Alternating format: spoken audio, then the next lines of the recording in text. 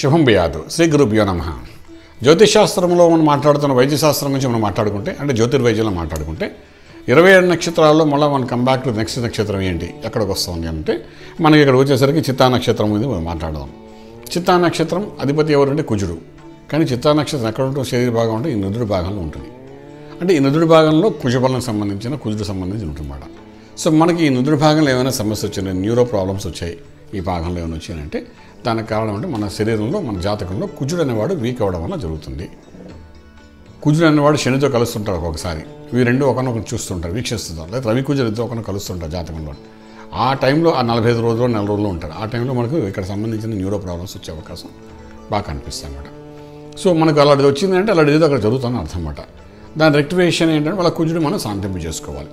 అంటే కుజుడు సాధింపాలంటే కురుడితో కలిసిన చంద్రుడితో కలిసిన కొంచెం కుజుడికి వేడి తగ్గుతుంది. అంటే చంద్ర సంబంధమైన పనులను చేయాలి, గురువు సంబంధించిన పనులను చేయాలి. అంటే గురు మంత్రం కానీ చంద్ర సంబంధమైన చండీ మంత్రం కానీ సాధన చేయడం కానీ దానికి సంబంధించిన కొన్ని ప్రక్రియలు కానీ మనం ప్రయత్నం చేయగలిగితే డెఫినెట్గా ఈ నుదుడు భాగంలో జరిగిన న్యూరో ప్రాబ్లమ్స్ ఏవైతే ఉన్నాయో అంటే వేడి అగ్నితత్వం ఏదైతే ఉందో అది తగ్గిపోతుంది. చూడండి మన నుదుడు భాగంలో ఎప్పుడు వేడెక్కుతూనే ఉంటుంది. తలనొప్పి వస్తుంది, వేడెక్కుతుంది, వేడిగా ఉంది అంటాం.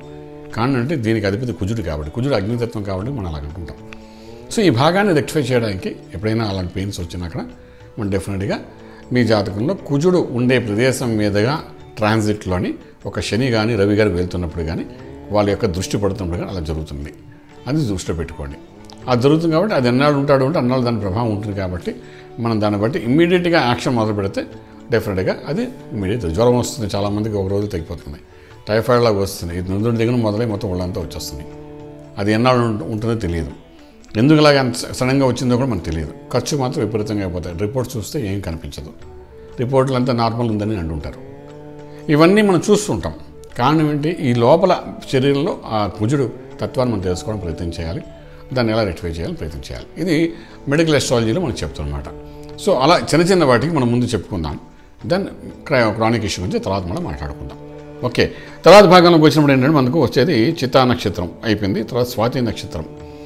ఈ సాధారణంగా స్వాతి నక్షత్రం అంటే దంతాలకు అధిపతి ఉంటాడు, ఈ భాగంలో ఉంటాడు. అంటే జ్ఞాన దంతాలు ఈ పళ్ళు వీటిలో ఉంటాడు అనమాట.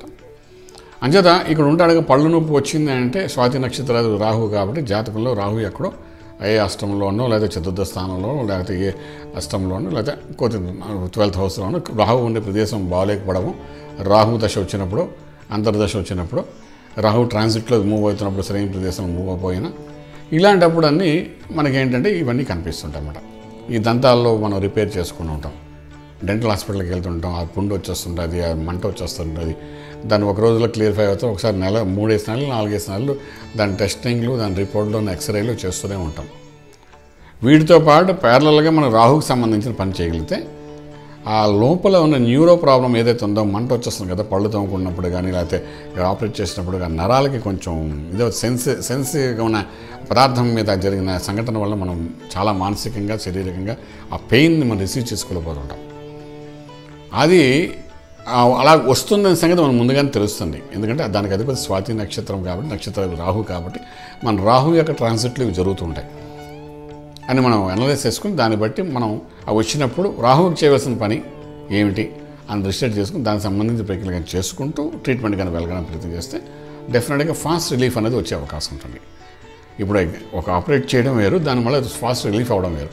ఆ రిలీఫ్ దగ్గర రాహుకి సంబంధించి మంత్ర సాధన చేసిన దానికి సంబంధించిన ప్రక్రియలు కొన్ని ఉంటాయి, అవి చేసుకున్నా డెఫినెట్గా దానికి సంబంధించిన పదార్థాలు కానీ తింటున్నా డెఫినెట్గా ఫాస్ట్గా రికవరీ అవ్వడానికి అవకాశం అనమాట. ఇది మన స్వాతి నక్షత్రం గురించి మనం మాట్లాడుకున్నాం. స్వాతి దగ్గర విశాఖ నక్షత్రం వస్తుంది. దీని ఏంటి భుజాలు భాగంలో ఉంటాడు విశాఖ నక్షత్రం. ఈ దంతాల స్వాతి అయితే భుజాల మీద విశాఖ నక్షత్రం ఉంటుందన్నమాట.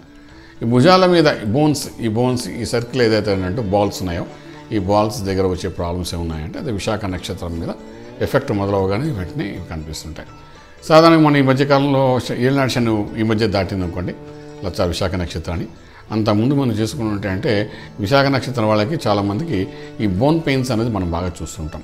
ఈ సైడ్ కానీ షోల్డర్స్ కానీ ఈ భాగంలో పెయిన్స్ రావడం ఇవన్నీ చూస్తుంటాం. కారణం అంటే శని ఏళ్ళనాడు శని ప్రభావం వల్ల వచ్చిందంటారు. కానీ మెయిన్ అంటే శని మీద విశాఖ నక్షత్రం ఈ శని యొక్క ట్రాన్సిట్ జరుగుతున్నప్పుడు ఇది విపరీతంగా కానీ బోన్ యాక్సిడెంట్స్ జరగడం కానీ ఈ భాగంలోని లేకపోతే అక్కడ పెయిన్ రావడం కానీ జాయింట్స్లో పెయిన్స్ రావడం కానీ ఇవన్నీ జరగడానికి అవకాశం ఉంటుంది. ఈ పాటలు వచ్చాయి అంటే వెంటనే మనం నక్షత్రాధిపతి ఎవరు చూస్తే గురుడు సంబంధించిన కొన్ని ప్రికేర్ చేసుకుంటూ వెళ్తే డెఫినెట్గా దానికి ఇంపాక్ట్ అని తగ్గే అవకాశం ఉంటుందని చెప్పగలుగుతాం. శుభం వ్యాధి. పూర్తి వివరాలకు సంప్రదించండి శ్రీ వేదమాత గాయత్రి జ్యోతిష్యాలయం, బ్రహ్మ శ్రీ మంతా సూర్యనారాయణ శర్మ, శ్రీ నిలయం, first floor, 101, Sai Vaibhav layout, Chitrapuri colony, Khajaguda, Delhi public school పక్కన, నానక్రామ్గుడ, హైదరాబాద్ 5,08,000. Phone numbers 8885559147, 8855559148, 9704447001, 9704447002.